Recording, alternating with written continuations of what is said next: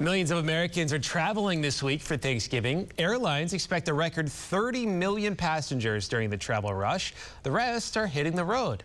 Rylie Fletcher with AAA Oklahoma joins us with how to prepare for a holiday road trip as more Oklahomans are heading out of town for the holidays. Rylie, thanks for joining us. How are you today? Thanks for having me. Doing well. Thank you. So you're estimating about 9 in 10 travelers, or about 442,000 Oklahomans, will be driving to their destination.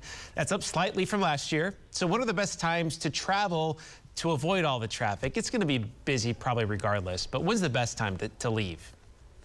It's going to be really busy Wednesday through Sunday, especially Wednesday. And so the best times to leave, if you can, before 10 a.m. and after 6 p.m. Tomorrow, we're going to see a lot of people get off work early, and they're going to leave to see their loved ones a little bit earlier than they might in the normal rush hour traffic hours.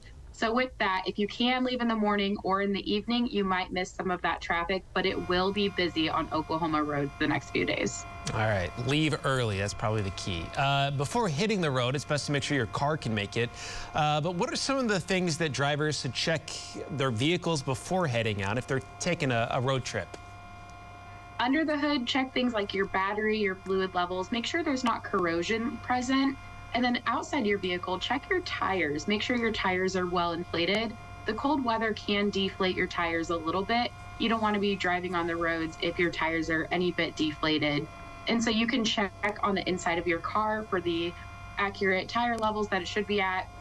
And that way you can fill it with air if need be. AAA is anticipating rescuing over 4,000 Oklahomans on the roadside the next few days, and over half of those will likely need a tow. If you can avoid being someone stranded on the roadside, then your travels might be a little bit less stressful. Definitely less stressful. Good advice. Let's talk about gas prices now. They've been going down. In Oklahoma, it's 40 cents below the national average.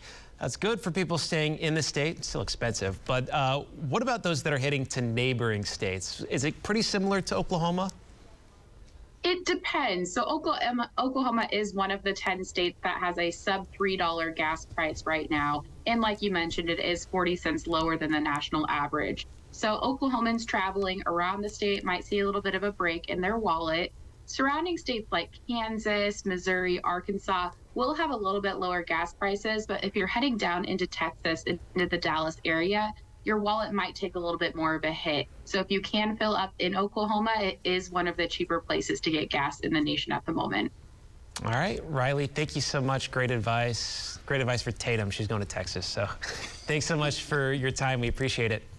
Thank you. Thanks for having me.